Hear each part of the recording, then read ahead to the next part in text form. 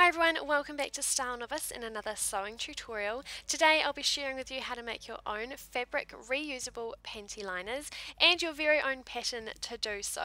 If you'd like a pattern ready-made that you can simply print and sew with, head along to my Etsy listing linked below, which also includes the full written and step-by-step photo instructions. To create your own pattern, you will need an existing disposable liner of your liking, something you find comfortable and easy to use, 2 pieces of paper, a pencil or pen, a measuring tape or a ruler with inch measurements, a dark marker, and scissors suitable for cutting paper.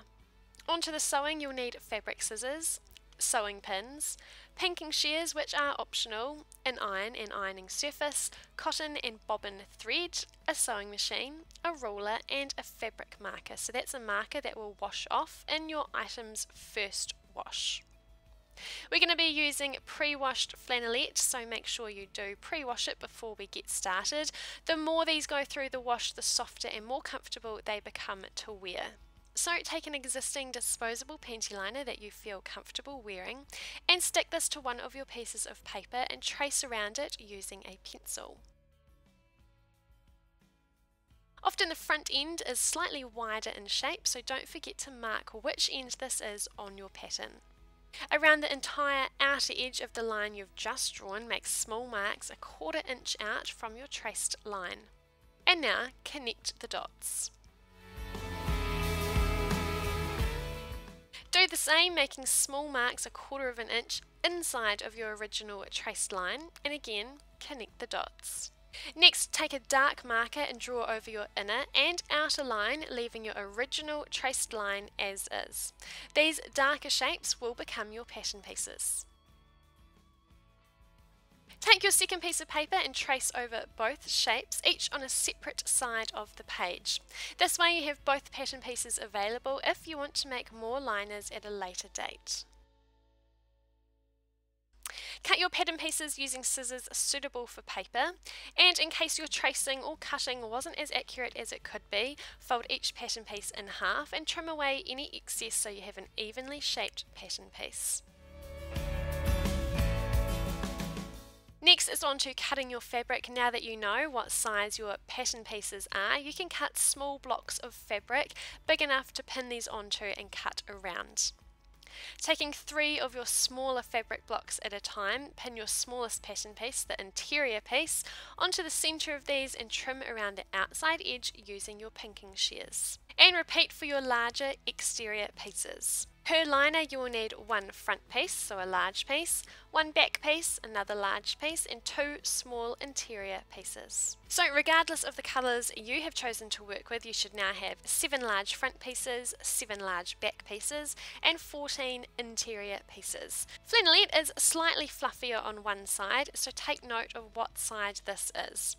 If you're using a patterned flannelette like one of mine is, this takes the thought away for you. Take 1 large front piece and 1 large back piece.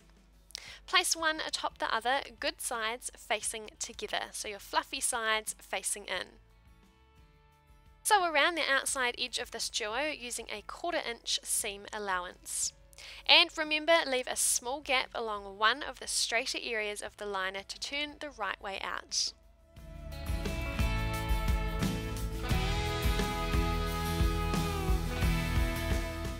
Once sewn using the small gap that you left open, turn this piece the right way out.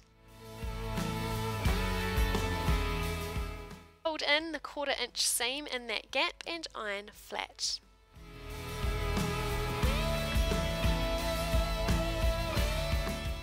Take 2 interior pieces and lay one atop the other. Any sides facing together is fine. These pieces will stick together by static, so no pinning or sewing is needed. Holding these 2 pieces together, carefully tuck them inside the opening in your exterior pieces.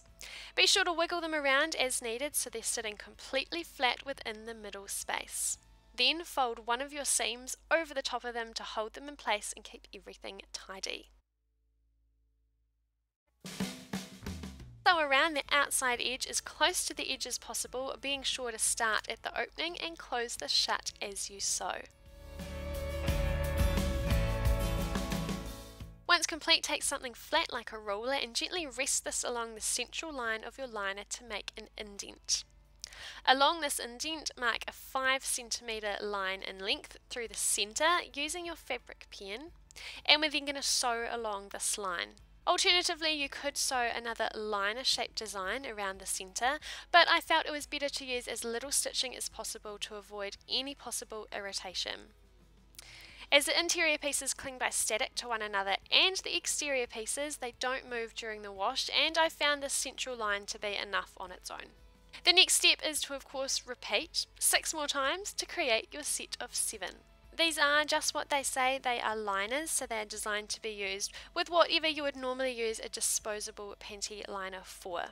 If you're wondering how to go about washing your liners, if you've been using them just as a regular panty liner on an everyday basis, throwing them in the wash with your next regular laundry load should be fine. For mild staining, such as backup from menstrual cups, a cold rinse at the time of removing and then a regular cold wash will be fine.